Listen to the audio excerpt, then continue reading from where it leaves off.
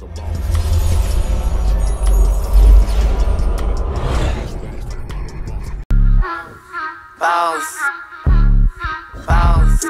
we on Boss Talk 101. Yeah, we gon' talk, we gon' have fun.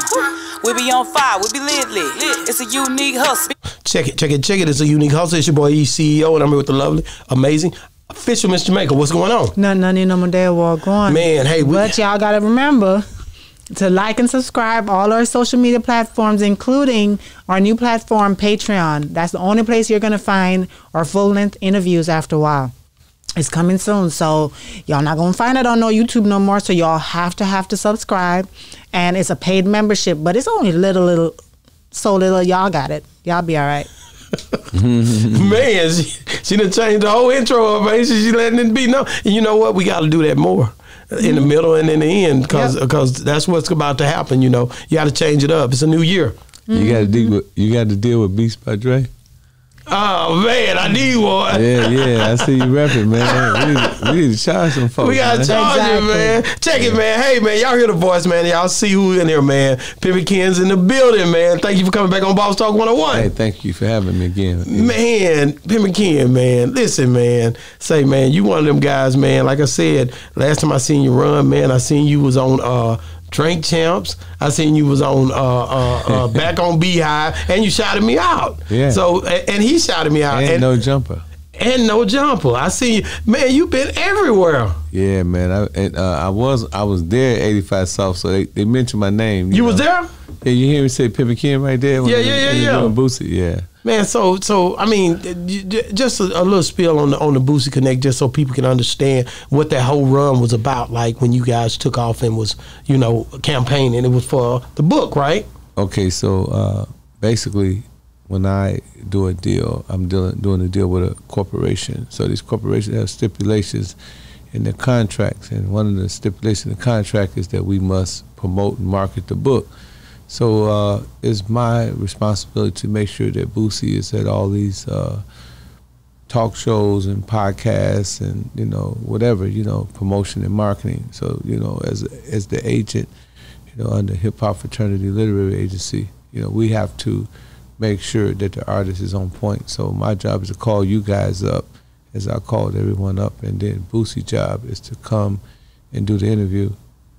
Sometime, Boosie, he's not gonna do an interview for everybody unless they got some money, so he might I ain't doing it for the free. But in some way he was obligated, through contract to do those interviews. So I was just there to represent Simon & Schuster, which is my business partner. So anytime, we do a deal with an artist or something like that, you're probably gonna see me somewhere around, because I get the itinerary, and then I make the contacts, send the books out to the podcasters, make sure I, get the communication going. Man, I love the way that you guys vibe as well. Boosie being a brother, and you being so deeply embedded into hip hop. People don't realize how deeply embedded you are in the hip hop game. You know what I mean? Hip hop fraternity was something that now you came with, but you always been a part of the culture. Hip hop fraternity. Yeah. Like you always been there. Like, well, I met Boosie when he had to be about 18. I was in the studio to do I think his name Terrell. I don't know, from Trill.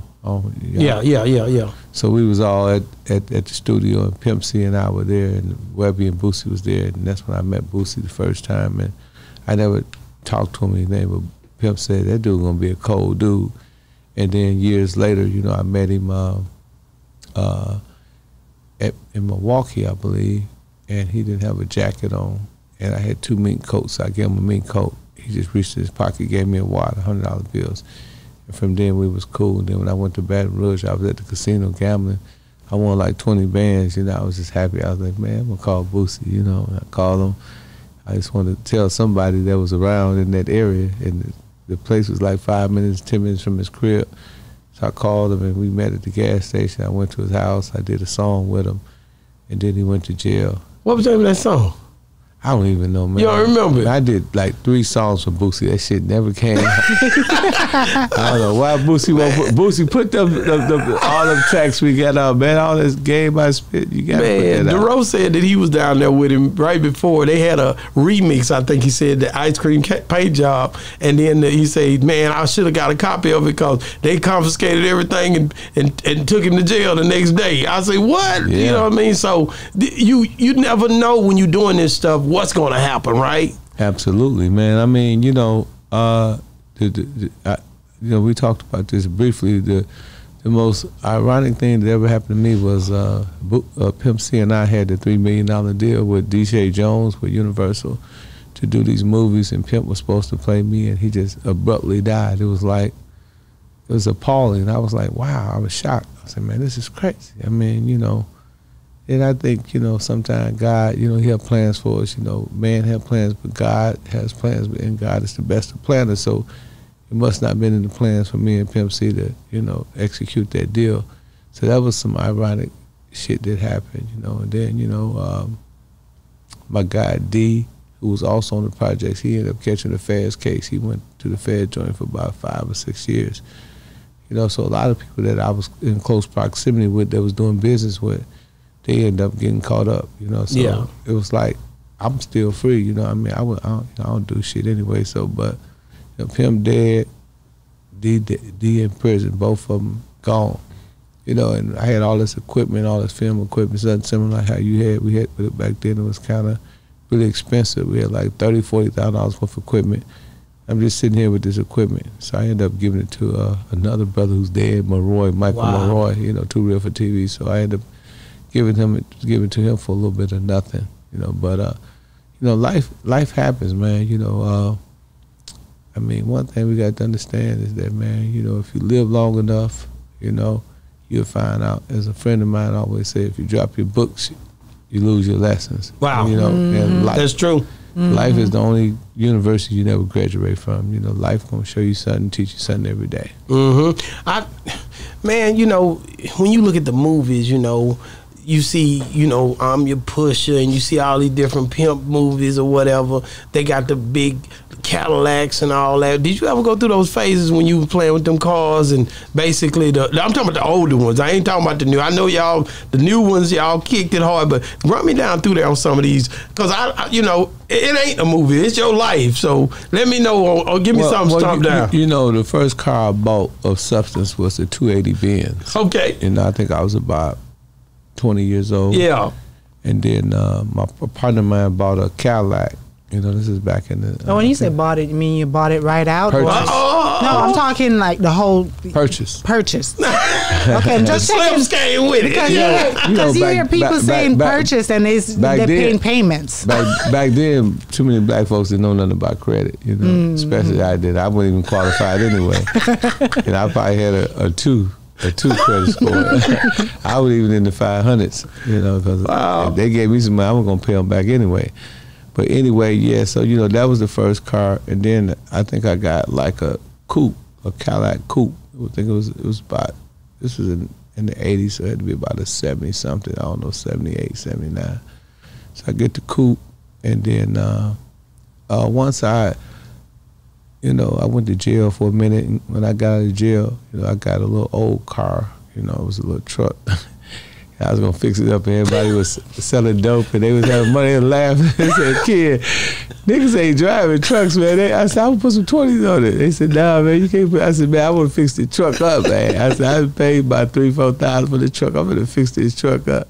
So my partner, he had a Jag and he had a convertible Benz. He said, "Man, no, man, I can't let you do that to yourself." So I seen what was going on. I said they was really having money, so I got me some real money.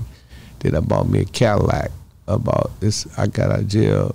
I think this was a few years after that jail. This was about 93. Yeah. I bought a 91 Fleetwood. Them was bad. So, them was bad. That was that photo. Yeah, and I had to go. What color was it? It was a blue with gold dates. I had in the gold package. I had 100 spokes on it. Ooh, that was a bad and boy, then man. The next Cadillac I bought was the Fleetwood. I bought the brand in the year of. I ended up flipping that one, and I bought, I think it was 93. I bought the 93 Fleetwood, a white.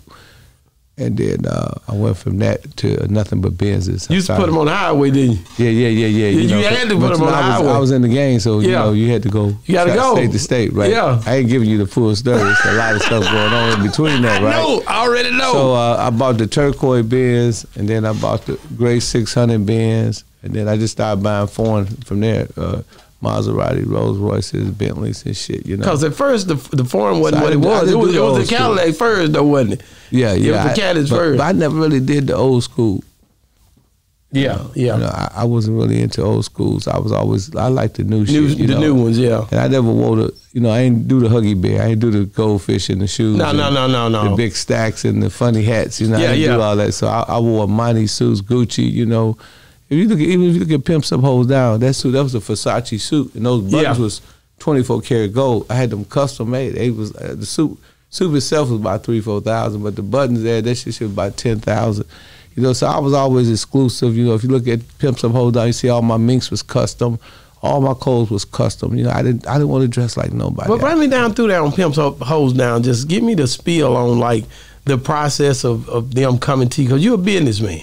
Well, you're a businessman. Yeah, that's exactly what happened. I handled some business. So I'm in Chicago, and I see these people with all these cameras, like similar to what you got going on.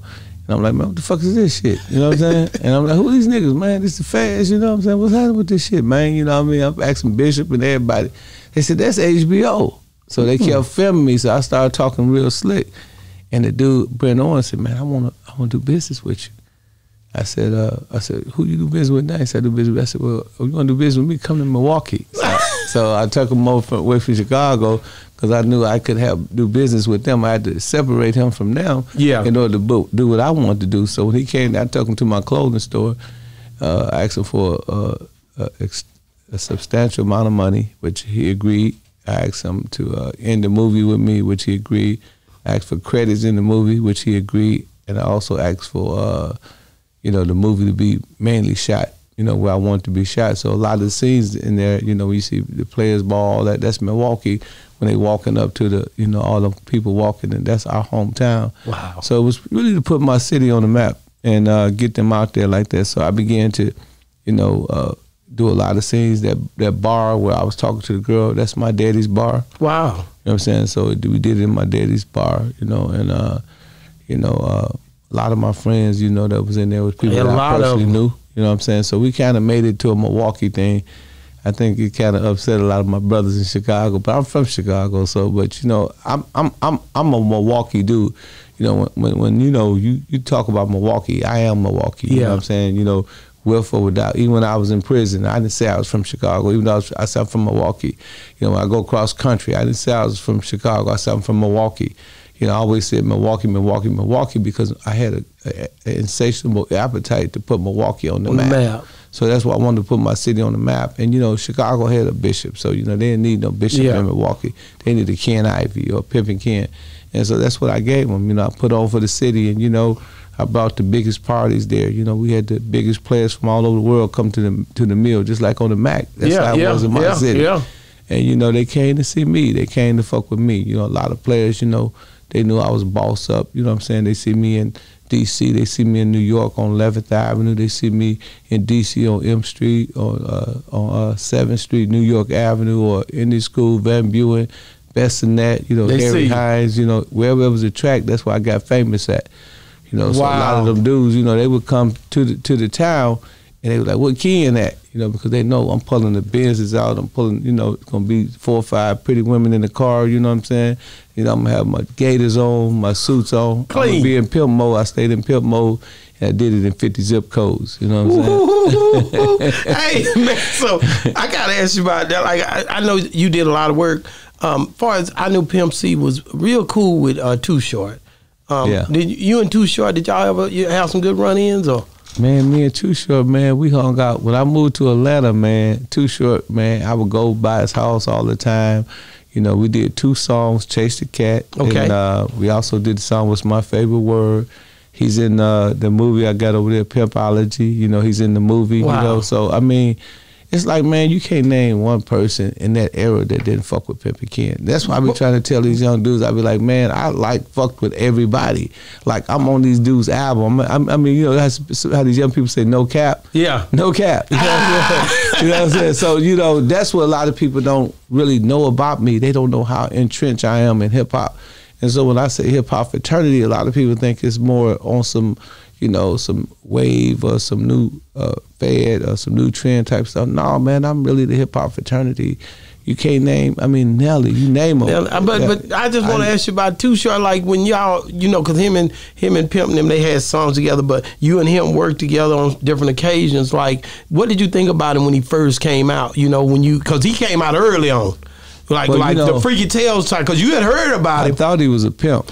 When I kind of got that feel too. Yeah, I thought he was a pimp, and I used to be riding and listen to him in my car. I said, "This nigga pimping, man. You know, he knows somebody pimping." Life is too short, but not kind of funky. And you could feel the essence of the music, and the beat, everything was on point, man. You know, so I loved me some Too Short. So I go down to Atlanta to the Freaknik in '95, and I see Outkast, I see Jermaine Dupri, all of them in 112. Okay, and they just walking around. I said, I can't believe this shit.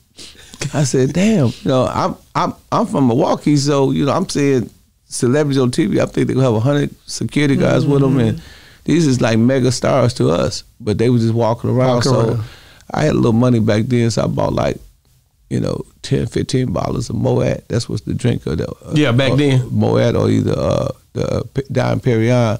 So I bought all the bottles up, and I invite Too Short, all of them over there to drink with us and stuff, all the rappers.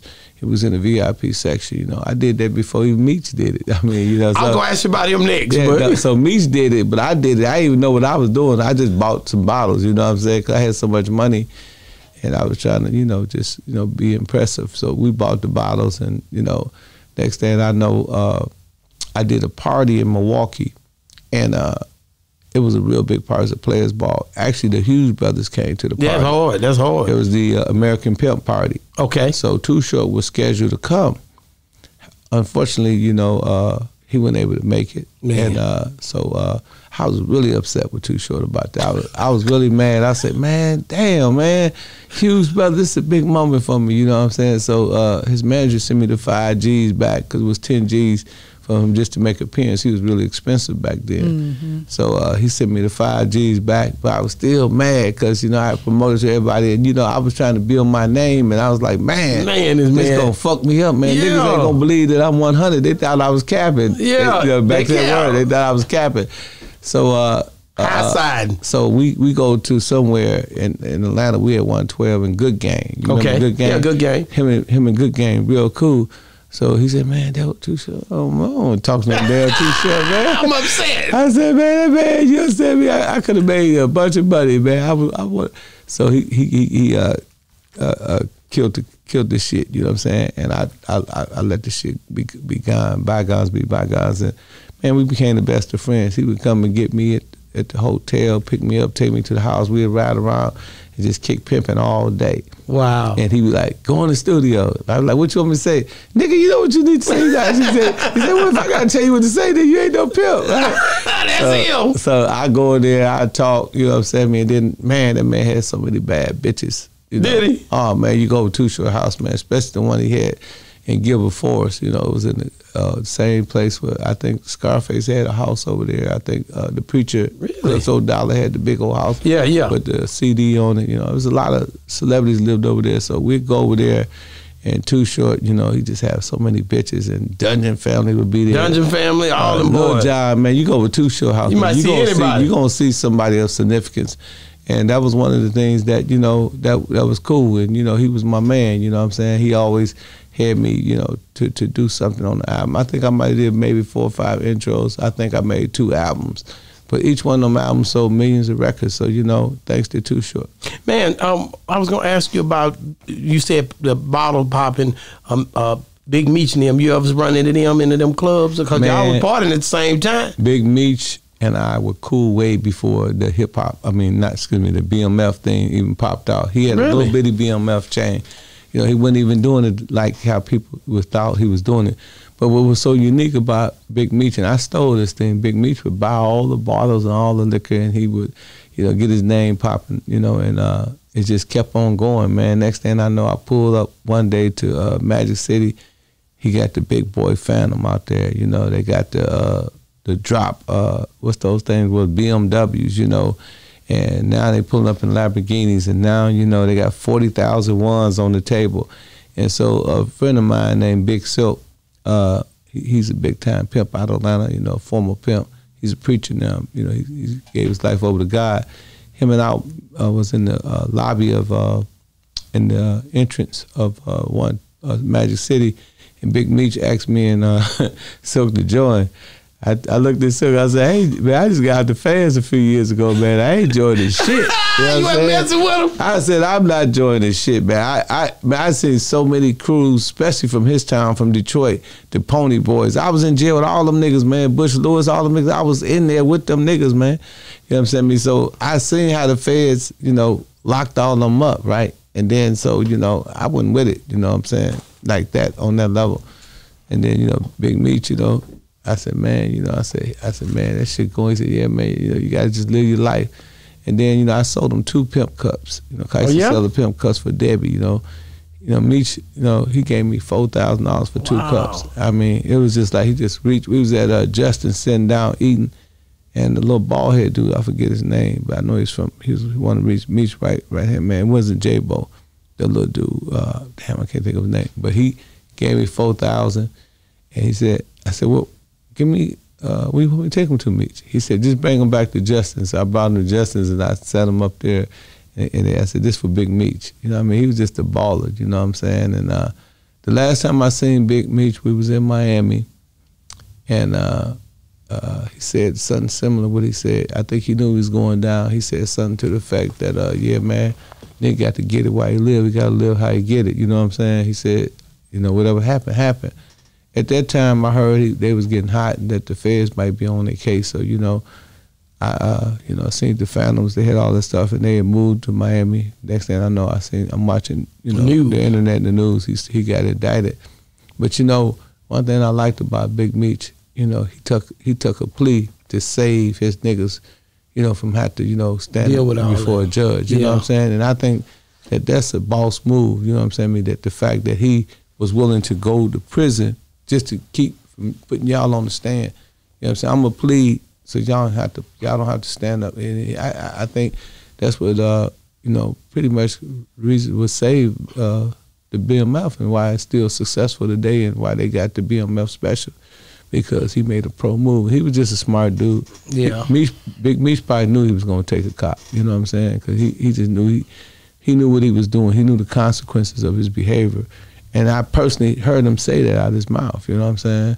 Oh yeah, I know another time, man.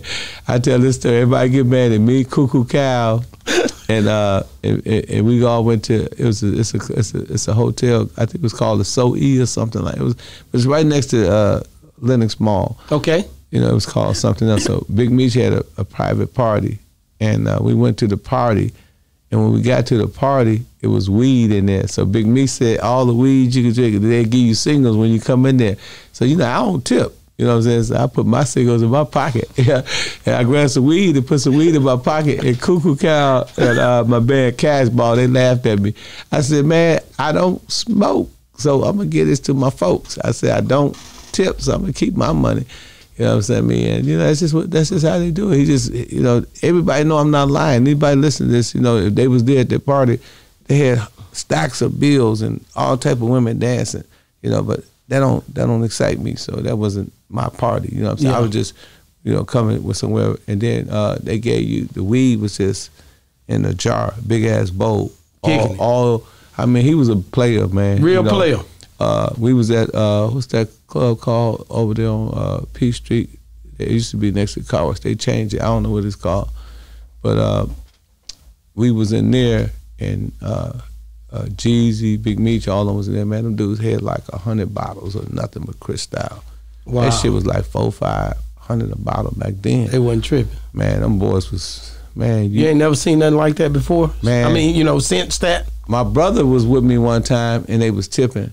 And my brother and Cash Ball, he one of the ballers out of our city, you know what I'm saying? He was getting a lot of money, but I never seen him be shocked. He looking at he looking at Meech like, damn. He said, man, these motherfuckers got some money. You know, he never seen it, but he seen it. My brother Marvin, he was there. He seen it. Yeah, shout out to Marvin. Yeah, we got the HHF Awards coming. I want to nominate you, too, for an award. It's called the Hip Hop Fraternity Awards. It's April 15th, and the pre-awards were Ugly Money. Write that down. Shout out to Ugly Money. April 18th?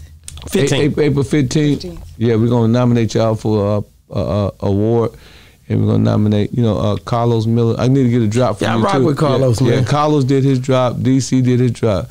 Chico Bean did his drop. I need a drop from you, B-High, and all the other podcasts, and we're gonna see who wins. Man, I'm supposed to win DJ that thing. Scream. I'm the underdog. I'm supposed to win that thing. We're gonna give you the hottest new. I ain't gonna say we're gonna give you. We're gonna nominate the hottest new podcast that come out independent. Where is this gonna be? It's gonna be in Atlanta, Georgia. Put that down, so I'll be there. If you go on YouTube and see the last year, it was really, really big. You know what I mean? Oh, yeah? Pastor Troy was there. I remember he was supposed to be here that time. We were trying to get him here, but you had that to do, so you had to go. You had forgotten about it, and you had to do that. I remember that. Yeah, it was really big. It was like the BET Awards, and that's what we do at the Hip Hop Fraternity. You know, we try to encourage young black men, in particular, to be self-sufficient and independent. Practice autonomy, because a lot of people say they're independent, but independent means you own something. You know what I mean? And I think that's why we so successful. We own our own radio station, we own our own award show, we own our own social media, we own our own magazine and our own clothing line, our HHF publishing, HHF literary agency. We 100% independent. We got lawyers, we got accountants, we got all that stuff on our team. We got 4,000 members and we're in 25 cities. So, I encourage all people, if you're not a member of the Hip Hop Fraternity, join the Hip Hop Fraternity at thehiphopfraternity.com. If you're looking to open up a chapter, you can reach me. You can reach me directly through my Instagram, DM me at realpimpkin_, and I would definitely oblige you. Man, I want to ask you about something that happened here recently, and I don't know if you know him, but me and you were down in Memphis together. Mm-hmm. We actually was in Tunica, Mississippi, but you got to go through Memphis to get over that little hall. Yeah. But Gangsta Boo, and R.I.P. to Gangsta Boo. But did you ever have any dealings with her? Man, did I have dealings with her? That was my homegirl. Okay. If you look at the movie I gave you, The Ghetto Streets of Executive Street, in part 2, that's Gangsta Boo at the party. She had all my parties. She went to my party at Pure. She went to my party at, Central Park, whatever the club is, so many years. And, Gangsta Boo was like, Ken, I didn't know you had it jumping like this. So we had a party, right? And, my city loved me. So when I throw a party, like they had to call a fire marshal because it was like a concert. Yeah. The club only hold like 1,000 people, but it was like 20,000 people. It was people all on the streets, and Gangsta Boo and what's his name, Bun B, and what's the boy name from Mississippi, David Banner. David Banner. All of them was there, So we promoted it just as the Pimpin' Ken party, but people came because it was a concert, and Gangsta Boo and all of them was there. The next party we did was with the Brat and Gangsta Boo. Wow. So all of them come to my party. They all came for free. It's just everybody showed me love, man. Gangsta Boo was one of those individuals that showed me the most love. You know what I'm saying? Matter of fact, shout out to my homegirl Smokey. Her and Gangsta Boo, it came together, man. They was just coming, to show me some love. And she was a good person, man. I think I talked to her maybe about 2 years ago. Somehow we ended up on the phone together. I don't know, she was around somebody and they said Pimpin' Ken. Mm-hmm. She said, that's my homeboy, but she came to all my parties. She's in the movie The Ghetto Streets, Executive Street, the CD too. So, we got, then we was in Atlanta. We used to be together all the time too. Mm-hmm. Because she came down here in Atlanta, and she came down to Atlanta, and we hung out a lot, Smokey, all us, Atlanta was a small community. Yeah. All the rappers, we just hung out together. But that was my homegirl, man, Did they ever find out how she died? People say drugs, some people, these is all alleged, Everybody say fentanyl on everything that happened now, so even Big Scar, R.I.P. to him too, who died 3 weeks before she died. Like this stuff is ripping through our communities, man. If that be the case, because I don't really mess around or nothing, but I just hate to see it. But it's a different world than where we come from. But that's why I don't do drugs, man, because I don't want a nigga to. My biggest fear is a nigga give me some bad drugs. That's what I be saying. You know what I'm saying? So if I wanted to do some cocaine, or I wanted to shoot some cocaine or shoot some heroin, and it's got some crazy stuff in it, I can die. That's right. These guys are not chemists, you know what I'm saying? They don't understand how chemistry works. So, you putting your hands in someone who don't have the skill set to actually administer drugs, and I think that a lot of our young people, man, they got a lot of trauma, post-traumatic stress disorder, and they just trying to escape, and people go through, mental illness is real. It's a lot of mental illness in our community. If an army man go to Iraq or he go to, say, Afghanistan or somewhere where they have war at, he come back, he needs some type of special treatment. They got to give him counseling. What about the brothers and sisters that, seeing these people get ripped with these Dracos and these 100 rounds every day? Guns is popping in our hood every day. So if it was good for the goose, it's good for the gander. So it's got to be going on in our community as well if it's going on overseas in war. So, we in a war zone. Wow. Some of the guns that our young people got today is just crazy. So I think a easy escape is drugs. So I think a lot of our young people, they use drugs, to escape. And, a lot of people say weed is a gateway to a lot of other drugs. Sometimes we just don't do it. And people got to go to that next level. And when you get to the point where weed is no longer good and you go to the next level, then I think that's when you're in peril. And I think that's what happened, when a lot of, especially celebrities. If you go back in Celebrity Dome, Michael Jackson, what was that? Purple Fall. Purple Fall, yeah. Prince, he allegedly, Elvis Presley. Yeah. Man, the list go on, man. Just drug overdose after drug overdose because it's a lot of burden. And then, me being a celebrity, people, they say, Ken, why you always selling DVDs? Why you always in the hood? Because they keep me sane. You know what I'm saying? If I had to go by being Pimpin' Ken and I had to meet that standard of Pimpin' Ken, then that would be a hard bar to reach because you ain't gonna always be Pimpin' Ken. 50 Cent told me something. We was at the PIMP video. We was in the back because, Bishop and Snoop and them was over there. Mm-hmm. I was in Pimp's, 50 Cent's dressing room. And he told me, I said, yeah, man. I said, I said, that book, Pimp Policy, killed him. He looked at me, how 50 Cent looked. He said, Ken, he said, you only get one time to be that nigga. You know what I'm saying? And then he got to figure out something to be a nigga, something else to be a nigga in again. So what he was saying is like, even with the Get Rich or Die Trying, I guess he was saying, I'm only 50 Cent one time. I can never relive Get Rich or Die Trying. I can never relive Pimps Up or Hoes Down. Mm-hmm. You know what I'm saying? But a lot of people try to relive those moments and they try to stay in that zone. And what happens is that zone no longer exists and the individual end up going crazy or end up looking for escapes. Yeah. You know what I'm saying? Sometimes drugs is the best scapegoat for people because it takes you out of your moment for now. But once the drugs go down, you got to go and you got to revamp. You got to do it again and you got to re-up your high. So, you know what I'm saying? That's why I stay, that's why you always going to see me selling DVDs. You always going to see me walking around normal. You're going to always see me talking to bums. I'm always pull over if I got some dollars and give them some bums some money because that's how I stay sane.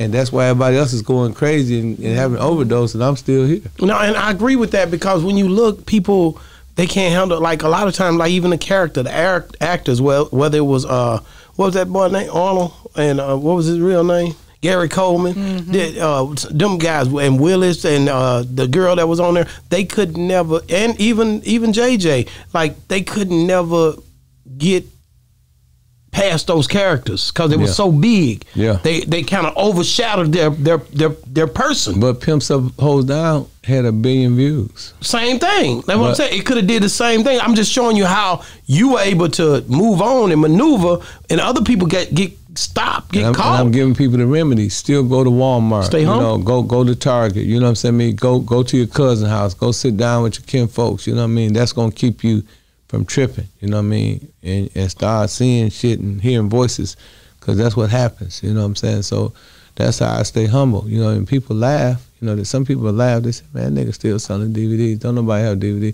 I don't care if they have DVDs, when they don't buy the DVD, I said, man, buy it like it's a Jordan, man, put it on the shelf like it's a collector's item, you know what I'm saying?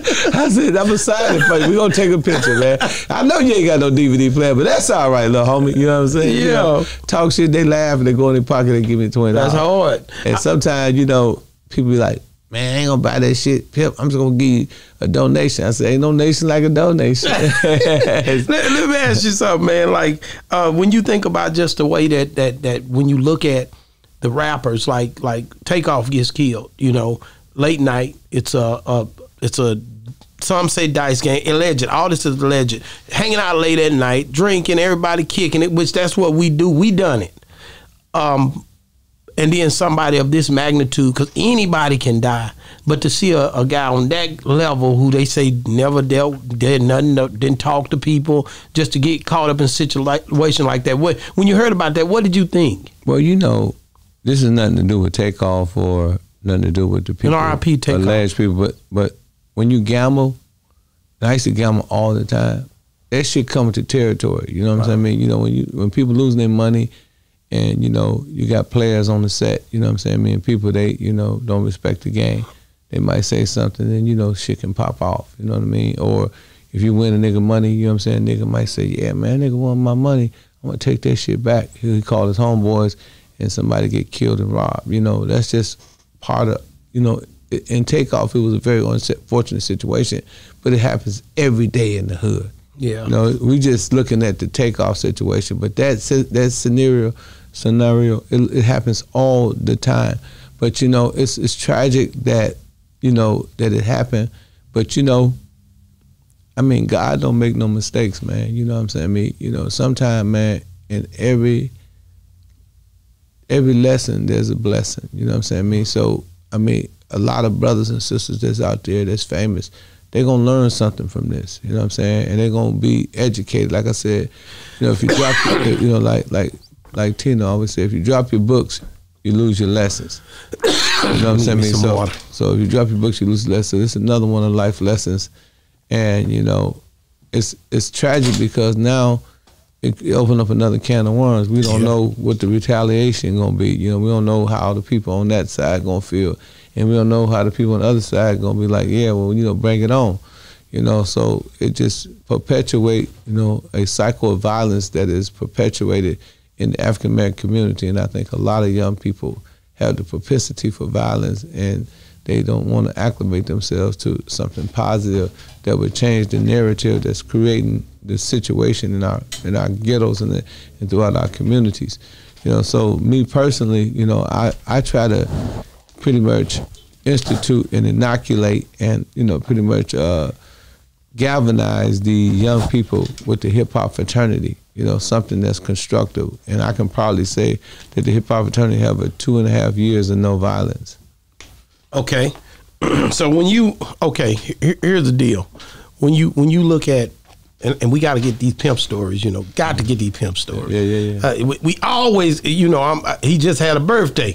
So with him just having a birthday, you know what I'm saying, you know, I had Mr. Lee on here. I had Bobo on here. Mm-hmm. I had He's a Leo on here. Mm-hmm. I brought all them boys over here, man, and we just had a good time. You know what I mean? Mm-hmm. Talking about Pimp, you know. And, man, let me bring Valentino up in here. He got to come over here and sit down. He putting on his... He getting ready? Yeah. But you know, when you think about, like to be real, like, Pimp birthday, it came up. We'll go back into that. I always get a Pimp story, you know, from you every time you come over here. But I was talking about, and these people, man, everybody have the same thing going, man. What's up, baby? Oh, man, how y'all doing? Man, how you doing, man? All right, what's up here? Look out, man. Look out. Come on, sit down, man. All right. But, man, we had a good time, man. You been watching the show? Yeah, I've been watching. You got to talk right into that mic. Okay. Do I need to headset on? Yeah. Go and put it on. That make us feel like we all together. Right. But really, man, it's good to see you, man. It's good to be seen. Man, listen, man, I've been proud of what I've been hearing about you. I appreciate it. You know, I listen to the streets. You know me. Right. So I was like, man, you're doing a good thing, man. Open up opportunity for people. Definitely. When I see and say this Valentino, man, let me stop right now, man. Let me pay homage to this guy right here, man, who been holding it down in the city for a long time. See, this is when the real ones start stepping up. Y'all know I've been around. A lot of people don't even know. They be like, man, who is that dude, man? The real one's gonna be like, that's he. Yeah. But the ones who don't, they gonna be like, man, I don't know, man. So just to be honest with, thank you for coming on the show, man. I appreciate the opportunity. Man, babe, you want to break him down, or you want because you don't want nobody to be in this everything. Yeah, because I don't know who. I've heard your name before. Right. He tell me stories, but I don't know who you are. Right. So, and I'm sure some of our viewers don't. So, I'd like to know about you. Born and raised in Dallas? No, Memphis, Tennessee. Memphis. I knew that. I knew really? that. Yeah. So, but you've been in Dallas for a very long time. 21 years. 20. Oh, Yes. that's 21 years. Okay, so what moved you to Dallas? Really, it wasn't a choice. It was more about force. Got caught up on a situation on the highway back in '99, leaving New Orleans. Got caught up, dealing, and just knew what the city of Memphis was about. And when I got it, when I was released, I just didn't go home. Yeah. I stayed here in Dallas. Because you probably got caught up right back into the same Of course. stuff. I didn't go home either. Definitely, Memphis is a rough city. It's been rough and it's getting rougher. But Really? But I knew maybe like 6 people here in Dallas, Texas, and but I just knew being here, the population, was a lot way bigger than Memphis. Yeah, because you could have went to Atlanta. Yeah, but Dallas, what I like about Dallas, opposed to a lot of other cities, diversity. Okay. Yeah. One thing I like about this city, the people and the politicians in the city of Dallas, they believe in investing back into the city, so it creates opportunity. True. Yeah, so opportunities Hold on. definitely present themselves. Being here in Dallas, Texas, at the time I didn't know that, but it eventually Worked out. How old were you when that happened? About 20 some? No, I'm 53 now. Oh, okay. Yes. So Yeah, about 30 like some. 30s, yeah, my 30s, yeah. Man, you older than mommy does, man. You look young. It ain't how old you is. It's how I'm cold older you than is. King Tux. I'm older than King Tux, so I know. So just be real, man. When I met you and everything, I always seen you. We was always, it'd be at Big T or something, and, or we be out at a night scene or whatever. Me and my boy, man, I'm always go speak to him, show him homage. Right. Just like I see you, I'm always, hey man, like it's just a respect thing, man. You know, especially when you older like us. Right. You know what I'm saying? We done seen a lot of nights out there. I was just talking to him about takeoff situation and gambling and hanging out late at night. And when I was talking to him, he was just, we was just talking about the fact of how things can go out there when you're gambling. That whole spirit, it's a different aura, man, and it could go any way. Losers. Yeah.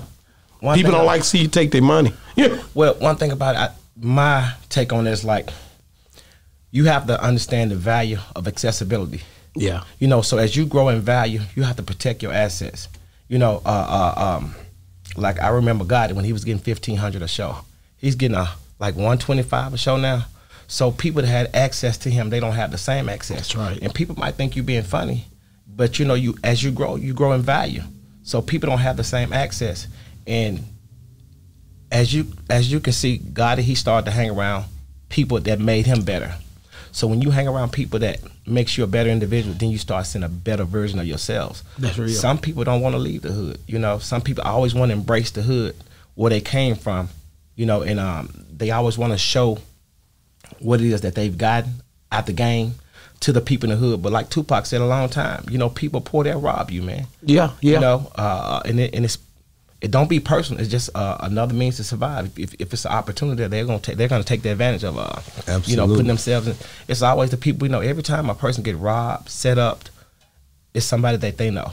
Wow. Yeah. Man, when I see you bring back memories, man. I start thinking about Nelly and everything. Just all the stuff that you done been involved in. Right. And you know what I'm saying? Like, I know because I know the history, because I follow you. Because at the end of the day, I'm proud. You know what I'm saying? Of what any accomplishments that a brother that look like me get done. You know what I'm saying? So when I see, when I think about Nelly, they just had him in the news where they were saying he had a They were saying it was like he was on something or something because he was performing and he kind of tweaked out a little bit. Right. You don't never know, man. With I'm gonna tell you something, and y'all might think I'm tripping because I'm going somewhere totally different with this. The other week, I don't know what it was. It seemed like something was in the air. You wasn't in Texas, but it seemed like people I had a headache, and it was like a cold. And I called a lot of people that had the same thing, bro. Last night I did. It was a headache and a cold. You know what I'm saying? And I don't know if people sending something out in the air, bro. I don't know what it is, but it's a little different than when I was younger. You know, being 50-something years old, you start thinking back like, damn, we didn't have this problem back then. That's true. You don't think the same way? No, I totally feel you. You know, even the food is different. Exactly. Like back then, when we ate watermelon, we had seeds. Yeah. So it's now genetically modified. That's right. But people, we're so oblivious to what's going on. It's like it's subliminal. It's right in our face, but we don't pay no attention to it. You know, till it starts to impact us.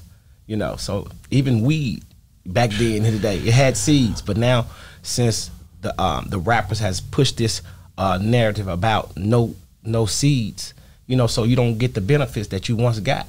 Yeah, you when you hit it, they used to pop. Yeah, y'all don't know about that. Yeah, yeah. The old cats go there. They used to pop. Man, you hear it. Well, I never. I had either, but my daddy used to have some homegrown nigga. I remember. Right. You know what I'm saying? I smoked weed one time, man. Well, maybe twice. And one time I was with. I know my folks now back there. They go remember. So I smoked weed, and you know, I was with my lady friends. You know, my workers, right? And they said, "Hit the weed, Daddy." Said, "I hit the weed."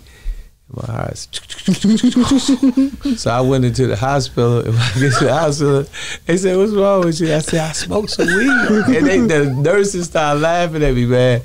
And I was I had to be about 30. And the first time I smoked weed, I was a young kid. And my partner, JD, who I've been fucking with for 50 years, 40 years for sure, he smoked the weed. So he told me to smoke weed. So we smoked weed, and I went home. Because we did it outside, and then we had bikes. So I went inside the house, and I went in there. I'm listening to the water, and I put my head in the water get all over my head. And I said, "Mama, I'm bleeding." She said, "Boy, if you don't get your ass out of here," she said, "I'm gonna beat this shit out of you. Take your ass in your room. What you been doing, right?" And I was so embarrassed, man. I said, "I never do that," because, you know, I was just listening to the water. Paranoid. Everything becomes crystal clear. No, I put my head in the water, Miss Jamaica, and the water was on my face. Right. I thought it was blood. Nigga, I didn't even look in the mirror. I was too high, man, and I never. Those are the only two incidents that I would smoke weed. You're like, never again. But the most embarrassing part was to smoke weed in front of your girls, who you supposed to be in charge of, who's supposed to be the same one. And I went to the hospital, and it's crazy though. This funny thing too. After I went to the hospital, man, one of the nurses that ended up taking care of me, she was laughing at me, and she ended up getting down with me. It's crazy. Dang. So you know, I ain't gonna never say the Pimp guy. I just say Gerard, right? So I said Gerard did hook me up, man, with this hoe, right? You know what I'm saying? And I just flipped it. I said, "Oh boy," I said, "You going to hell, man?" It was just crazy stuff like that, man. You know, I mean, you know, but that precludes me from doing it. And I don't drink neither, because I can't drink. Yeah, I'm an Indian. Now my grandmama, I think she 80% Indian. So I'm Indian. When I drink, I want to fight. You know what I'm saying? I want to fight. I'm like, you know, if you look at me crazy, I think you trying to challenge me, you know. So my daddy was the same way. My daddy had a lot of fights. So I'm drug free, alcohol free by default. Me too. Hey, so I got both of y'all in here. I'm going back into my Pimp phase. Pimp C, that last I Choose You, I seen you in the video. Yeah, y'all both was in there. Y'all got to talk to me about that day now that I got both of y'all here, so I can tell if somebody telling the truth around here. I'm letting him tell the story. So how was it just that day and everything? I know was that the last time that you seen Pimp, like in? Yeah, that was the last time. So just run me down through there on how that day was, because that would be, you know. It was a fun-filled day, man. We had a ball. Me and Ken, we went to the mall. We shopped. Everybody knew us, you know, because I have people in LA. Yeah. So we allowed one of the guys we know to get us, you know, together for the video. It was just a fun-filled day. Wasn't nobody on their star, you know, plateau. Everybody's just being, you know, cool, cordial. Pimp was a good dude, man. Real good dude. this is my take of Pimp. Pimp had a good heart. You know what I'm saying? Real good heart.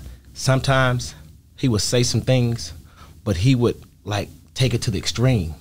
But I think once he got somewhere and allowed his better nature to surface, he'd think about what he said, then he want to make, make the amends right, But Pimp was a good dude. Never showed me nothing different. I was introduced to him through Ken. So that was a good opportunity. How many takes was it at that table that day, y'all, when y'all was at that table doing that with Pimp? It was a few. Was it a one take? Or it was a few? One take because I remember he had the mink on. He had the white mink on. He was like, man, y'all hurry up. It's hot in here.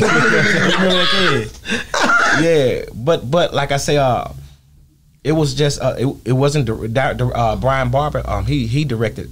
He did a good job directing that video, but we was allowed to be ourselves, man. We didn't feel no type of way. We was in our own skin. And nobody was thinking that was the last video. So Pimp called me E, and he said, "Say, man, get the guys together." So, me and Valentino, we've been to LA plenty of times, like he said, doing different things. So, first person came to my mind was Valentino, but we had to, call Bishop and then get all them because it wouldn't have been right without them. Right. You know what I'm saying? So we got all them there, and the thing that I didn't know is that Outkast was gonna be there. You didn't know that? No. So when I seen Outkast, I'm like, man, this shit is big. I said, this is so. At this time, they was the hottest group in the world. Yeah. And that was the shocking part to me. The Pimp C, the Valentino, all the players, and 666 Mafia, all them, I see them all the time. You know what I'm saying? But to see, and David Banner was there as well. I see him all the time. But to see Outkast there was amazing. It was star-studded. It had T-Pain was there. T-Pain was there. Yeah, he was there. Wasn't he? He was a preacher. No, he was the chorus guy. He was in the he was the chorus guy. Yeah, he was the choir director. Yeah. That like I said, that and that thing did numbers and got Grammys and all kinds of stuff. I think that thing is. I think we had I know I get publishing from it. It's a lot of millions. You know what I'm saying? Really? Yeah. It's a double CD. They did some millions, and man, it was crazy. Made #1. Got award for the BET Awards. Yeah. It made no. I seen we did. Oh yeah, that was a shout out to Corey Moe out of Houston. Yeah. Corey Moe. I talked to him. Big Lonnie, Big L. Yeah, Big L. He was It's a lot. Man, like you guys, man, to see like I said, to see the run, like you being from Memphis, 666 Mafia, man. I always ask, and nobody can tell me the other day because I asked Mr. Lee and them the other day, like, how did Pimp, and Project Pat and all them people get so knitted? Because you could tell Pimp had a relationship with them. They music, they vibe together. Think about it. Right. Like sipping on some scissor and all that stuff. It just seemed like he connected with those guys. Hey, I was in discussion with 3 of my artists, Murder Man, Cash, and H2O. You know what I'm saying? I mean, they part of hip hop fraternity. I was in a conversation with them, and we was asking the same question about the music of Memphis. And what we said is that Memphis got a quick wit. You know what I'm saying? They very like old school. Like it seemed like the old school players gave them cliches that they, and you hear it in Moneybag Yo music. You hear it in Finesse 2 times, like you said, like what you said. And I remember like Murder Man was saying, he said, yeah, man, when he said, man, it's cool when they do it. It's a problem we do. He said, we've been saying that a long time in the South. You know what I'm saying? Yeah. But I guess when they say it's cool when they do it, it's cool when niggas up east do it. And niggas in the York do it. But it's a problem we do it. And that's what that referred to. You know what I'm saying? And Pimp used to say, yeah, man, we don't drive. He said we don't whip something. But he said we got a book. We don't do book packs. We whip grain and drag Cadillacs. Yeah. So it's just that country slang that I think that makes that music so powerful. Because when we was pimping back in the day, it was the way they talk and the gold teeth. They used to make us laugh, and the Jerry curl. Yeah. Because the Memphis Jerry curl. Yeah, Memphis dudes used to wear Jerry curls, gold teeth, and talk really funny. But everything they say was mother wit. You know what I mean? So it's a lot of, I would say, folklore passed on to the children. Even though you got people to this day, they still have that wise crack, that wisdom. You can hear the wisdom in the music. And I think that's why a lot of people are gravitating to the Memphis song, because it's so. It's not just drill, or it's not trap. It's I mean, Right. What's his name? Finesse 2 Time. If you listen to him over the course of a period of time, he said a lot of smart things, a lot of intelligent things, whether you want to regard it or not. But he popped off. I didn't see it coming, and I heard once I started researching it, I seen the before. I mean, Gotti TV came on here and he was telling me that he was in the party where I think it was 28 people got shot, nobody died, and Finesse 2 Time ended up going to prison. Right. And then to see him come home and to see the success that he's been able to capture, I didn't see none of this coming. He's talented. He got it though. He got He it. been having it. That's what I'm saying. You know that, Yeah. because you from Memphis, and maybe you tapped in. But I'm telling you, when I start research, I didn't know nothing about it. But then when I looked, I'm like, this nigga bad. He hot. me neither, man. You didn't either. You know what he got I me? told Ken. You told Ken. I told Ken. But he, he the one that really put me on Memphis. Like, we'd be in what was that place we used to be at? That the white dude from Mississippi had, little strip club. It's over there by Ecstasy. You go. It's not Black Orchid.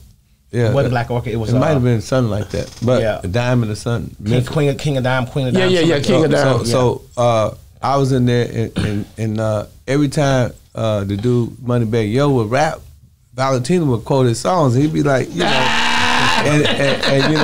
I mean, he kind of got me on the Memphis rap. You know what I'm saying? Because he said it.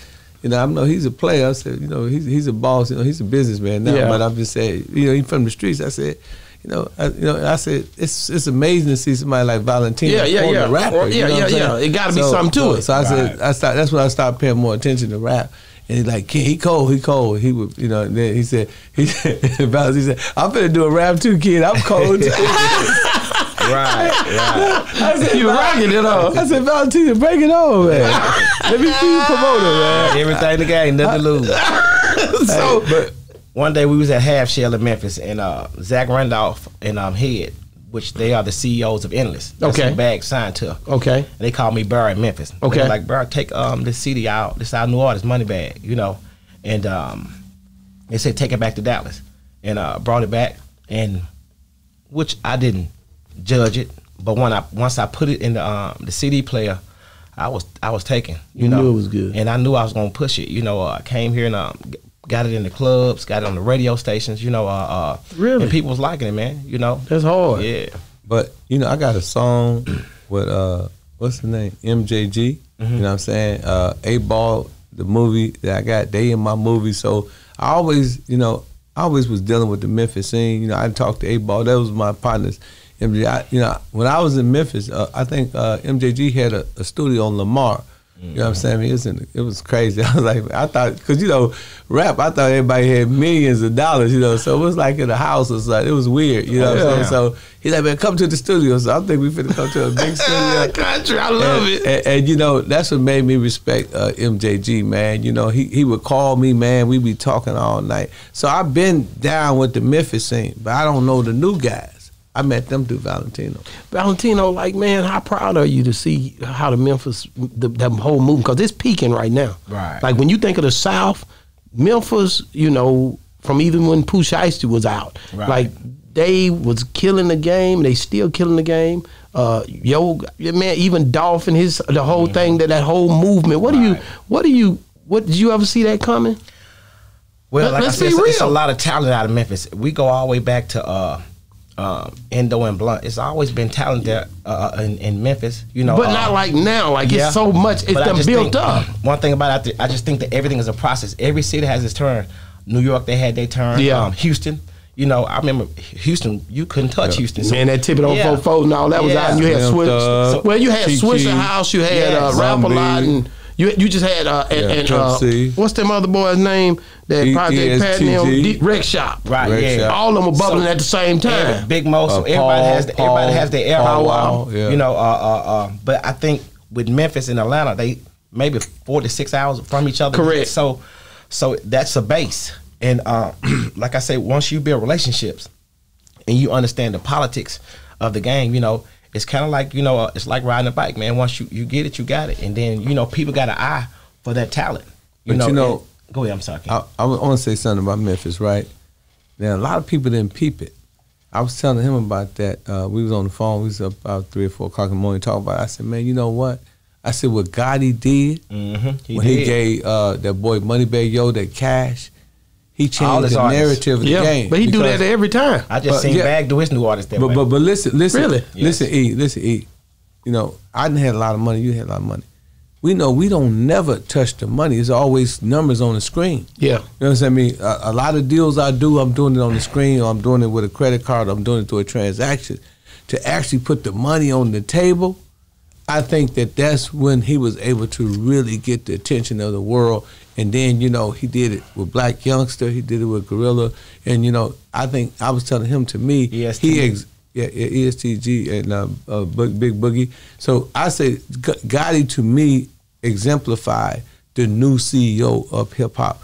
And I said, no disrespect to Jay-Z now, but the way Gotti doing it is the best way to approach the music game, because now you got young people, they seeing the actual money, and it's not just numbers on the screen. I think when you put the numbers on the screen, you know, I mean, for most young black men, I think you confuse the situation, you know. But when they can actually see the capital, touch the money and the jury right there, and they get it. I seen him early on when he did that with Slow Buck. So I'm friends with Slow Buck and him, with them guys, man. And I seen him count 300,000 on the internet with them boys in New York. That's how you do it. And I seen him just counting money.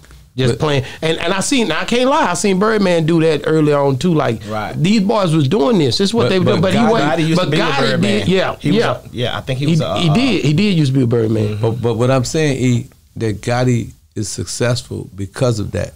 Yeah, you know what I'm saying. I mean, that you know, a lot of artists say I'm independent. You know what I'm saying. A lot of artists won't sign with an actual CEO that's a rapper. But I think what Gotti did, he put his money where the mouth is, and I think that changed the narrative. Because I remember a lot of guys wouldn't take that money, but that's $750,000. But then you got to remember, that's not just $750,000. He also got production too. He got marketing. So they really get way more than $750,000. Yeah, you know what I'm saying? Because this is just for your pocket, right? You know, and I think that jury, and then you see the guy that signed Finesse 2 Time, when he came out, he did the same thing. Yeah, he put the money up.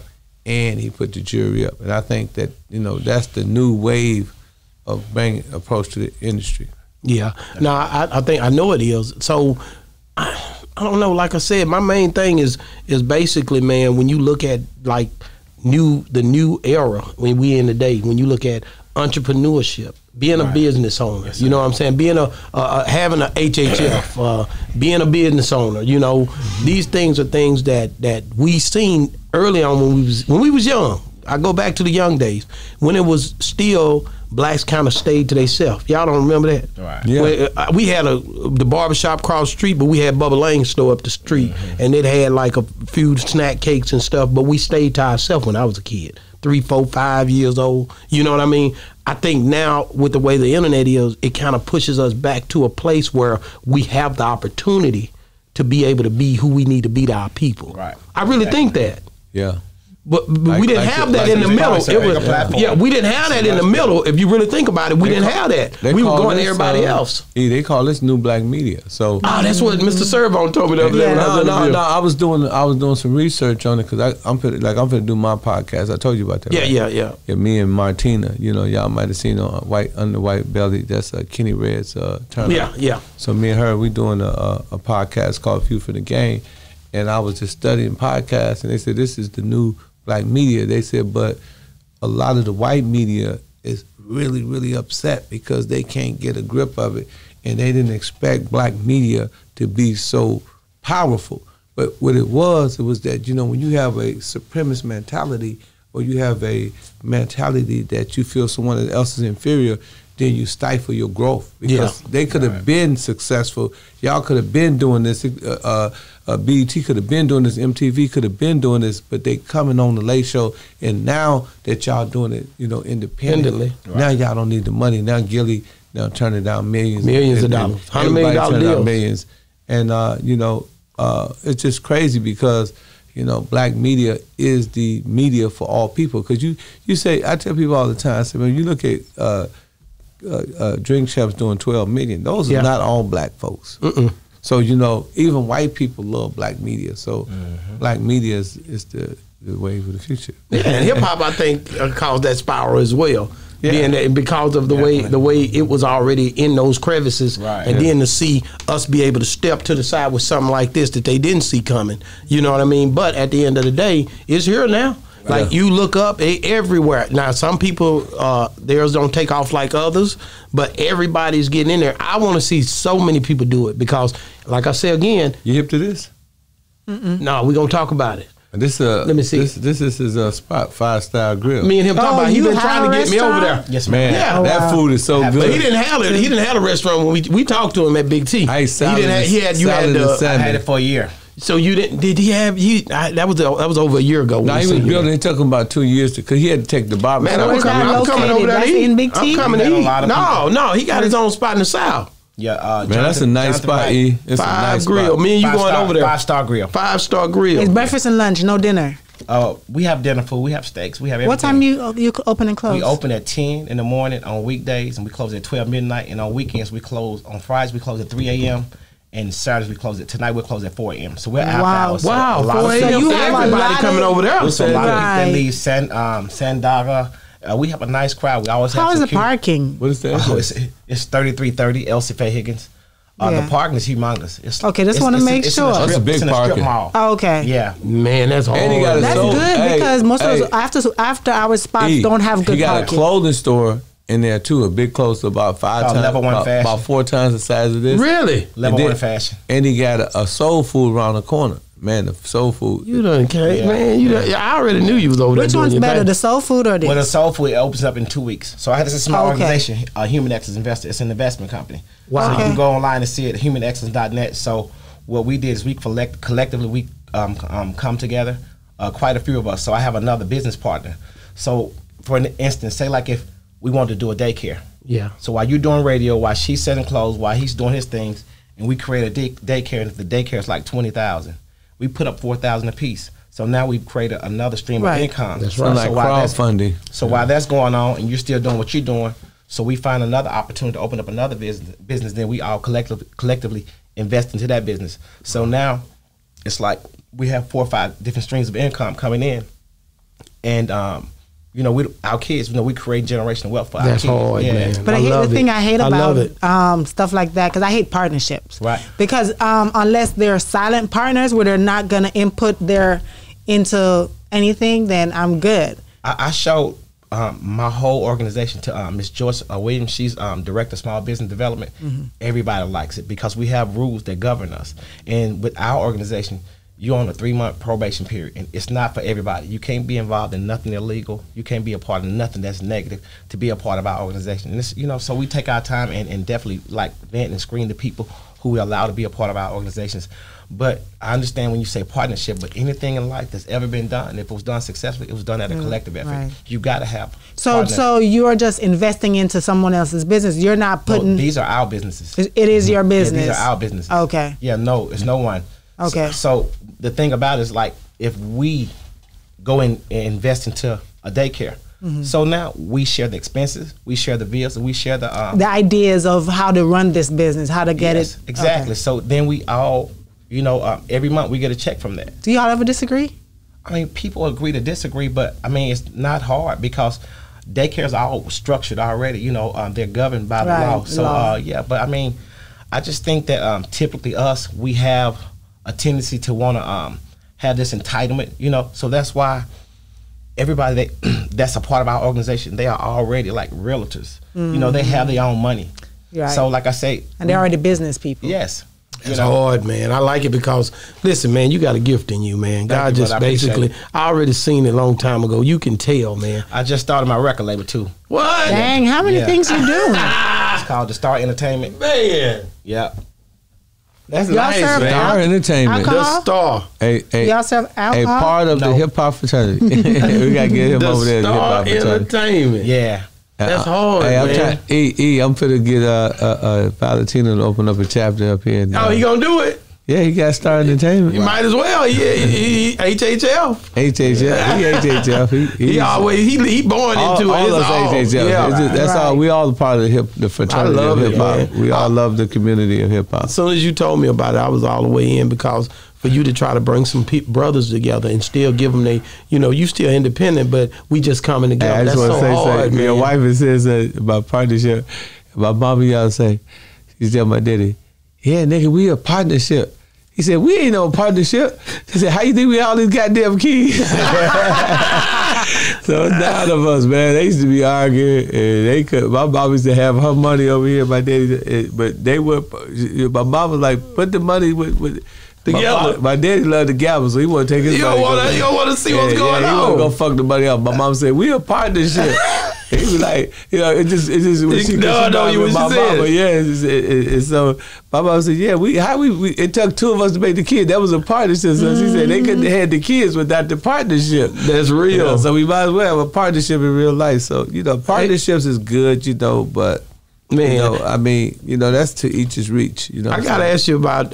I had Julia Beverly on here. Oh, and I had Julia on here, and I the book. Like I said, I was looking at the book, but I was looking at something, and you Pimpin not in that book, but I know you were on film with Pimp and everything else, and have hung with him or whatever.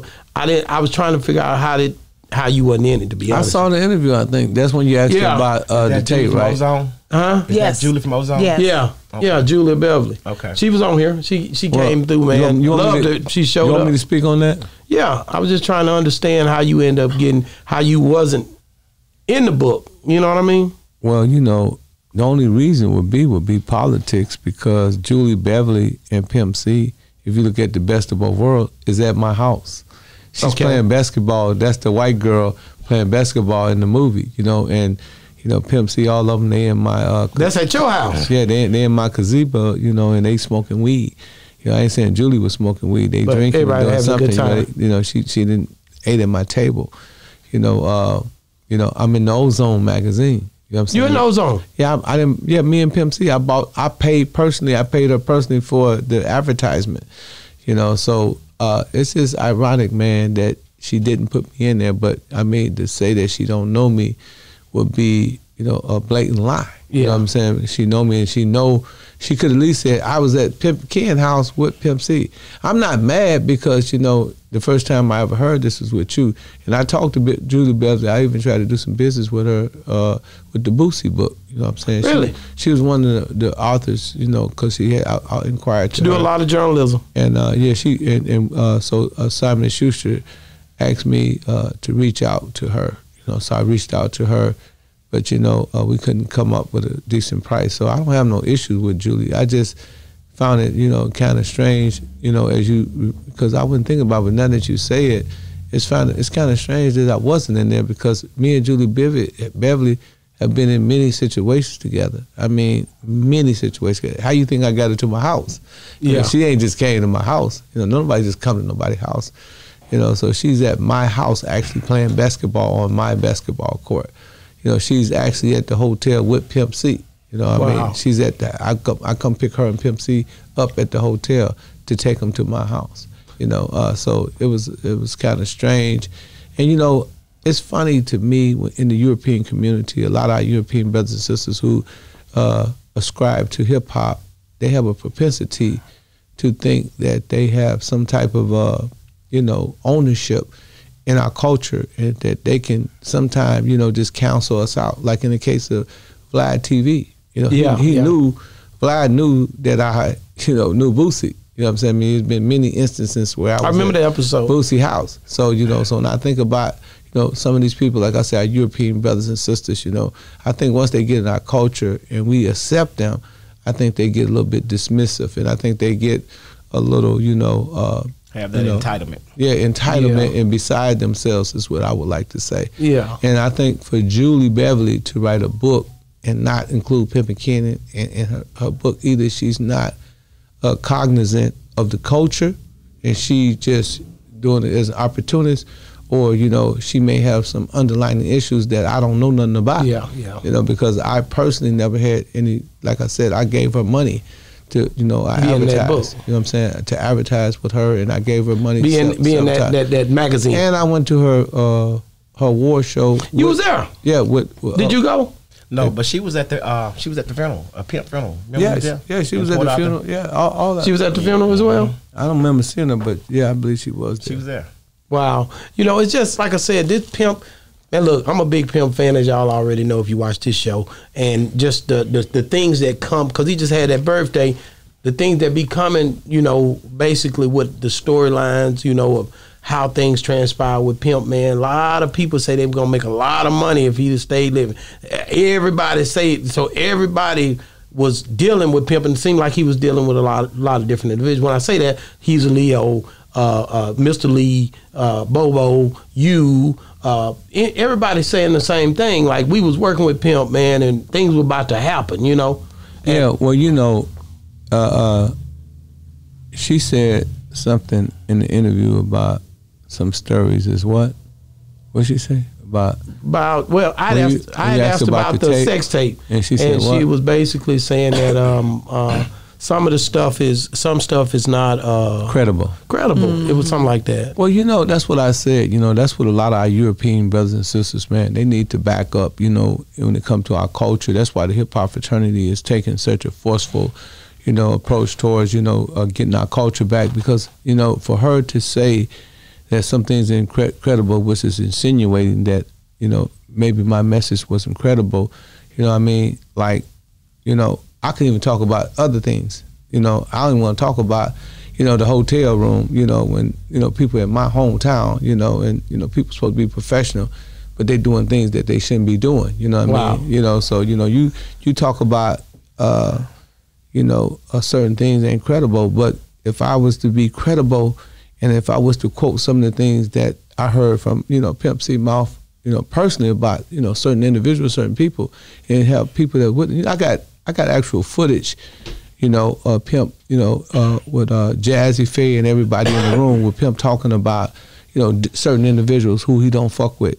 You know, we had to tell Pimp, you know, man, Pimp, chill out. You know what I'm saying? But I'm very credible. I was there in a lot of instances. You know what I'm saying? I mean, if you think I'm lying, just look at the Maroy. Go to Maroy and look at me and Pimp in the studio. You know, Wycliffe. What's his name? Wycliffe. What was his name? Wycliffe John. Wycliffe John. You know, he Haitian. Yeah. Ask Wycliffe how many. We all stayed in the same hotel. You know, Wycliffe, my man. Me, him, and Pimp C. You know, I was there in the studio. The studio where we made Two Type of Bitches was in L.A. Man, that was so. You know what I'm saying? You know, I mean, credible. Who more credible than the dude that was with him when he was down? Who was the only person that go see him in prison? You know what I'm saying? You know, listen to the best of both worlds. I was there to go see him when he was in the county jail. You know what I'm saying? I tried to go see him in prison. He told me no. You heard what he said. He said, I told Ken, don't subject yourself. This is all on tape.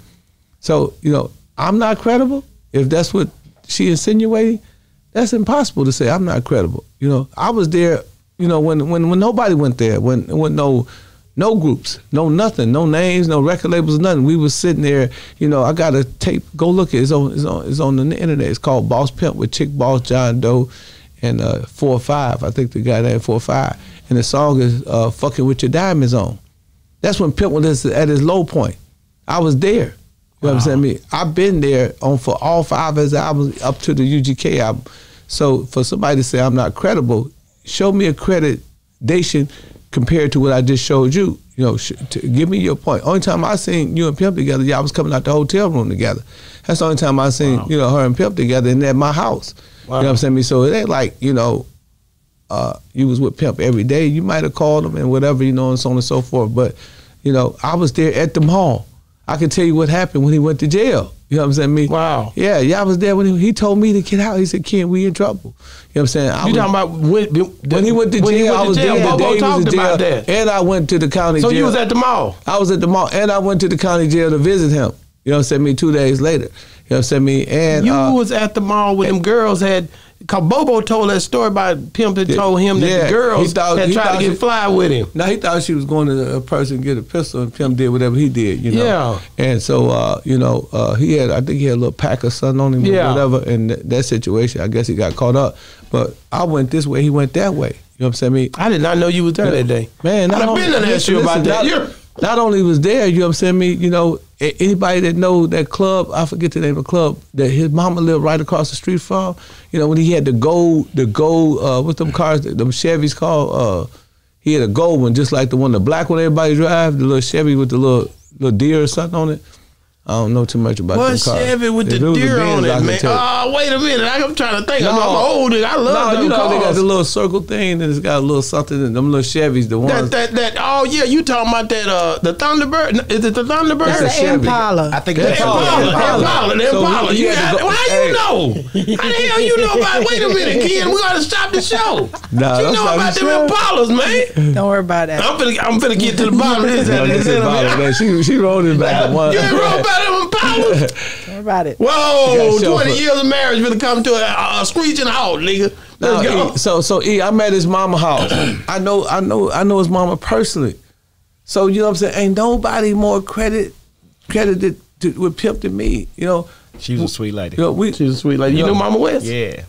How did you know her? I did a show in Memphis with Pimp, and one of the promoters there in Memphis, he did a show the next day at the same venue.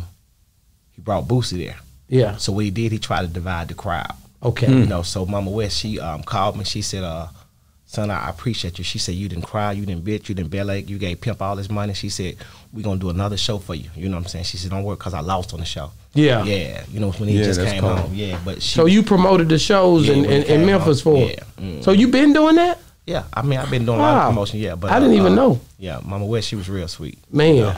You go look at the video when Pimp C first come out of jail. I was there. I'm saying this because you talking about at the Walls unit?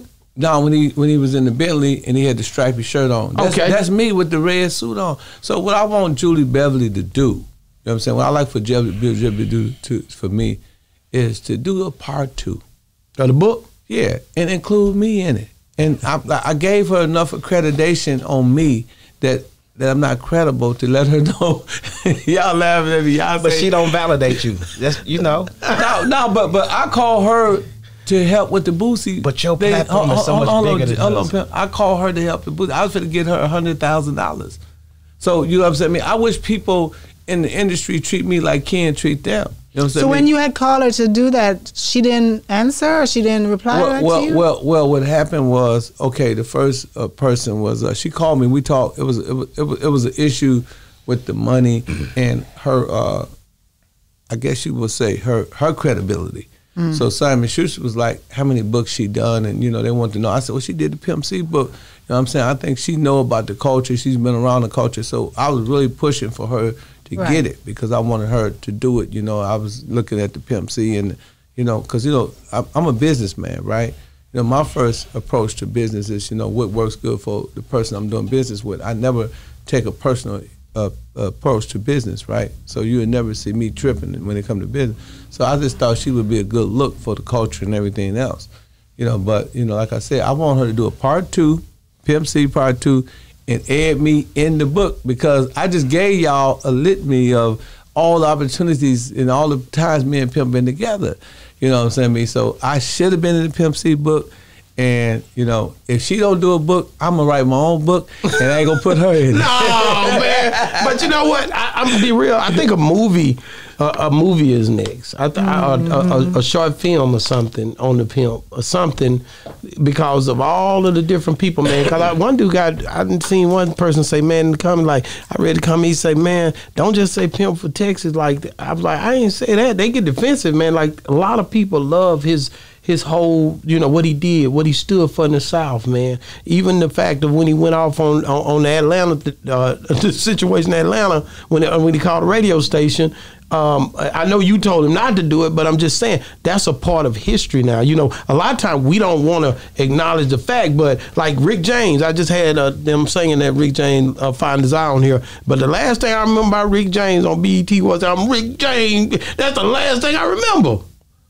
Am I right? Right. Yeah. And it sends volumes. Now, I ain't saying that on Pimp because Pimp has so much more going on. Man. But I'm just saying these are things that stick out. That's all I'm saying. Well, you know, a movie, Take it a movie, right, with Pimp C, I don't know how we would get that done. Maybe if we did a movie about something else and had a Pimp Included C character Pimp in there? You know what I'm saying? Because, you know, I think it's so much going on with this state and so many people claiming, you know, rights to certain things that it might be a difficulty. It would be live though. You know what I mean? Same thing. I got to ask you about Gangsta Boo and what just happened with that. I'd already asked Pimpin Ken. I'm asking you though, Valentino, like being from Memphis, seeing, you know, what's happening with everybody. Everybody say this, they say that, but to lose a legend like that, for me, she was big for the women. For you know, she was one of the first ones. You know, people don't really think about that. But early on, it was tough to be a female artist, man. You know what I mean? Right. So just give me a spiel on just what she meant to the game. Man, Boo was a big icon, but Boo was so down to earth. You know, she messed with everybody. You know, and one thing I can say about Boo, who she dealt with. You know, she was true to them. She never appeared to be more than what she was. You know, she had people in Vegas that was from Memphis. It's like who you saw Boo with, that's who you saw Boo with. You know, Memphis Black, you know, Curtis, just a lot of people, you know, that she dealt with. She always dealt with them. She didn't, you know, she never switched up, you know. Yeah, she stayed true to Stayed true. like Ken, like y'all, like the celebrity can get to some people, and they become this. It amplifies their character in a way to where it becomes distasteful sometimes. This I see this in a lot of people. I've met a lot of people like this. That's why I know I can speak on this. Right. Everybody not approachable. Right. But let me switch it around from the game perspective, right? Guys like me and Valentino, we used to the Rolls Royces. We used to buying the new cars. We used to the jury. So before we came a star, or so to speak, before we came known in the public, we was already known in the streets. So that never affected us. You know, like we would see celebrities and, you know, people would run up, you know, and try to get an autograph. We didn't do that. You know, the celebrities would run up to us to get an autograph. So that's what's hard. It was the flip script. So the gang kind of took over. You know, when 50 Cent first seen me, he like, hey, you know, Pimp C, what's hey, up? you know, no, and you Nelly, you know what I'm saying? I'm sitting in I guess I can't forget. Man, everybody know that bar over there on 10th and Peachtree. I can't remember that. I think it was the Shock Bar, or whatever. But I'm in there. So Nelly's sitting right here, and I'm right here.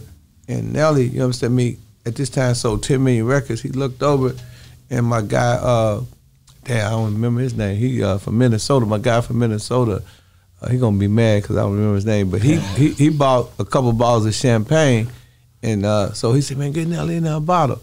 So I reached over there, I gave him a bottle, and Nelly looked at me and said, Pimpin Ken? And it was like everybody, you know, was looking at us, you know, like we was the shit. You know what I'm saying? But we didn't know we was the shit. We was just out there doing our thing. You know, and I guess it may be because of Pimps Up, Hold Down. I ain't gonna lie on these niggas.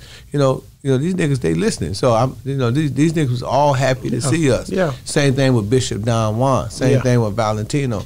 Every time I go with him, Gotti, all them Big Jook, they love this brother. They love you know him. what I'm saying? Yeah. And he got that same effect. We got effect on the people that's rapping about, because in some way they believe they rapping about our lives. So, we never got overexcited or overzealous about being a celebrity. You know what I'm saying? Man, he always would tell me, Ken, you can do this. Ken, you can do this. Ken. And I'd be like, man, I ain't got time for that shit. You know what I'm saying? I'm just going to be normal. I just want to go to Big T, sell me some DVDs, go to Ecstasy, sell some DVDs. Keep it in gutter. Go to Jackson, pull up on my man Gino, you know what I'm saying? Mess with my guys from the Goon Squad, and sell them some DVDs. Go to Atlanta, go on the East Side, go to Milwaukee, go to... we go to Playmakers and 14th Street, and I'm cool. Working it. I'm cool. I don't want to be like this. You know what I'm saying? Even though I have the biggest organization in hip hop, I got 4,000 members, 25 chapters. All my members will tell you I'm the same. They can't believe it. You know who else had that type of effect on people? Who? Double D. Yeah, Double D. Yeah, Double D was. Double D was like that. Man, they loved him. They loved it. They loved. They see him when they see him. Yeah, they loved him. They would stop what they doing and try to acknowledge it, man. Good like, dude. how did you end up first meeting Nelly though? Nelly. I don't know him like that. I met him a lot of people I met through Ken. So I met him through association. Ken always tell me. I never locked in like you never locked in, but you just see and that's what it's all about, man, building relationships. Right. It's some kind of way this dude right here, like I said, he had this effect on people. They're like when we first came, when them people was out there in the parking lot, they gonna see him, they gonna get excited, man. Right. Because they done all of the work that you put in too though, right? But you know where I really got the old man in prison, right, named Mr. Black. I can remember his name. Wow, I can remember a nigga in prison, but I can't remember. Ain't that the way it go? I can't remember the dudes that's out in the streets, but that's weird. I'm institutionalized. But anyway, text Derek. Anyway, Mr. Black told me, he said, man, you got that it factor. Because when I used to be in prison, I was a little skinny nigga, Black. I mean, I was a little skinny nigga, E, but everybody respected me and loved me in the joint. I messed with the DC dudes, everybody. The Milwaukee, the Chicago crew, everybody, So I go in the yard, man, everybody showed me love. So that's, I think, where I first got that spirit. I think it's a spirit, you know what I'm saying? And that's like I said, Too Short, all them people, I go to their house, man, it's a spirit. Mm-hmm. And people trust me instant, like I've been to his crib, you know what I'm saying? People trust me, immediately. All my friends, Big Al at Peach Cobbler, and he also got the club VVS and the U Bar, millionaire. You know what I'm saying? All my friends, I could just go down the line. They all millionaires. They all rich. And, they all welcome me to their cribs. They never expect me to be that dude that's going to, set them up and nothing like that. Right. I just had that spirit my entire life. You know what I'm saying? And it was before the celebrity dome. Even like when I used to be in Milwaukee, all the bosses, Jim Danny, the coldest dude ever in Milwaukee. When I say the coldest dude ever, he's the coldest dude ever as far as gambling and playing. He's the top 5 player. At 14 years old, this old man tucked me in. Wow. Tucked me in and raised me until he died. He died about 2 years ago. He was 87. Wow. Called me on the phone, talked to me, schooled me, gave me game. All the pimps, Rob Robinson, Tommy Dixon, all the major pimps in the city, they all loved me.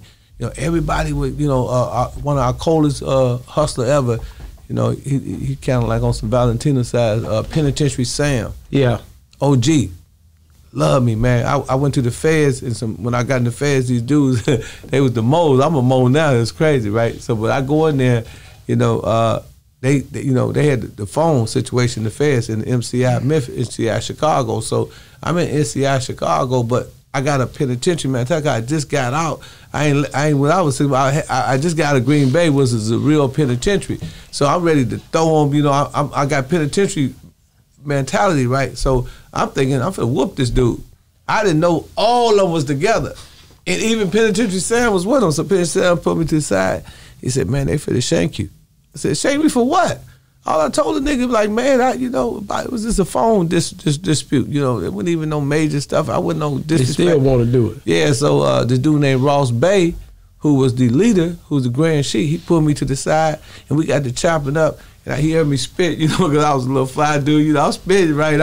I had no vocab. I was just straight street shit. I'm talking a lot of street shit. He turned out to be a street dude. Mm-hmm. So he liked me. He said, man, this is my little partner. You know what I'm saying? I'm fucking with him. So he asked me to come to a meeting. He started teaching me about the Moore Science Temple and everything, and that's how I got hooked up with him. And, that saved my life. And Sam, all through the penitentiary, he showed me all the tricks and trades of the game. You know what I'm saying? So, I just always had that, it was never just the celebrities, but whoever was the top tier in any game, or they was street celebrities, like Valentino, you know what I'm saying? Me and him, we talk to each other like fish take to water, you know what I'm saying? We automatically hit off. His cousin, Double D, may rest in peace, we automatically hit off. All his partners, Gotti McDowell, Burroughs, it's just so many, Christ, Skinny, all of them, we automatically hit off.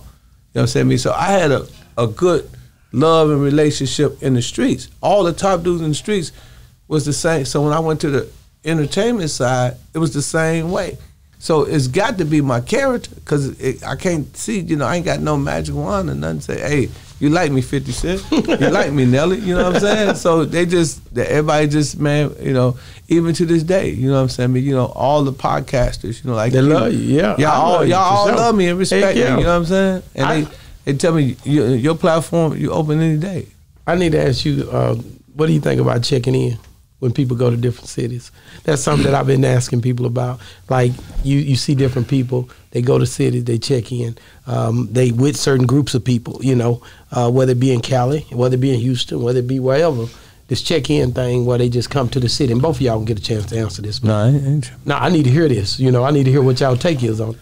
I think for the majority of the black people, their ego be their worst amigo. You know, if things are already established in a city, you know, and if you mess with these people, why not check in? Hey, I'm here. You know, what do you have to lose? You know, some people internalize that as a form of weakness. You know, but I don't see a problem with it. You know, I guess it's how the individual choose to internalize what checking in is. Yeah. You know, me, my thing is like, what are the results of not checking in? You gonna hurt me?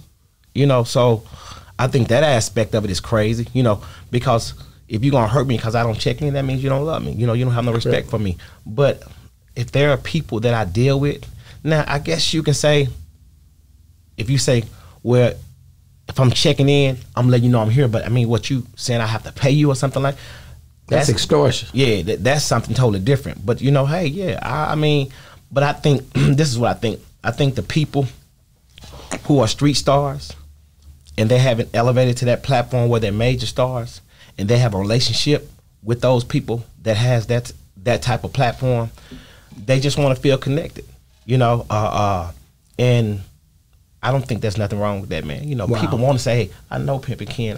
They want to say, I know Gotti. You know what I'm saying?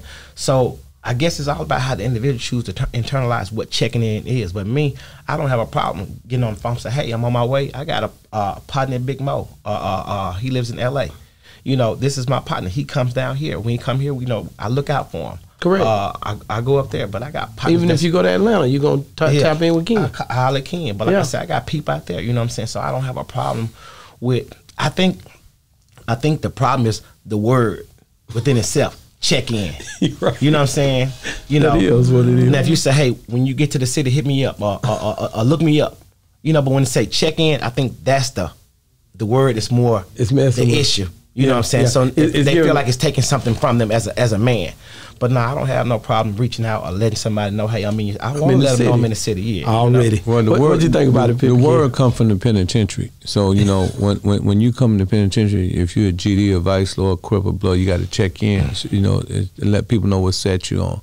So I think some of the people on the streets have used that word in the penitentiary vernacular. But like what he say, you know, when I come in, I check in with him, and I check in with you. That's how I'm here today. I check in. So I don't have no problem with checking in because that's the only safety that I have. Yeah. You know, I say, Valentino, I'm in the city, and if something happened and somebody was to, you know, accidentally have an accident or I got shot, you know, he gonna get on the phone, he gonna call my people, hey man, I need Ken mama number, man. Yeah, man, I heard something bad happen to Ken. Yeah. You know what I'm saying? Yeah. So, you know, checking in, pretty much let the people know, and I do it in every city. You know, even in when I get to Atlanta, I check in with the people that I know are there, and even though I live there, you know what I'm saying. So checking in is a good thing, but I think where it came from, you know, from me being in a lot of time, it come from the penitentiary. It's a penitentiary. You got to check. Even like when I went to Memphis, right, and I was in the Shelby County, I just got out the feds. You know, I had a state hold on me, a probation hold. And the nigga was like, nigga out of Chicago was like, he was calling for the GDs. He said, man, you got to check in. You know, and then check in also mean check them shoes in, check them glasses in, check that, you know, if you come in, because like, you know, that's why they don't let niggas wear gym shoes. Back then, they used to let, like, you got some new Jordans back then. That's when they first came out, the blue ones and the black and white and the red ones. If you wore them, you had to check them in. If you had glasses, they'd check them, they'd make you check in. You know what I mean? So that's what check in mean. So that's why a lot of people, you know, when they hear the word, it's a negative connotation because, you know, it's definitely a penitentiary word. I've been hearing it for years, all the time. You know, you've been in time, right? You know, that's why you laughing, you know. Because at the end of the day, I think a lot of times people take the word. You hit it on the knob. Right. I know what's going on. I'm basically, when I go to a city, the people I rock with, I'm going to call them anyway. It's just the way they saying it. You know?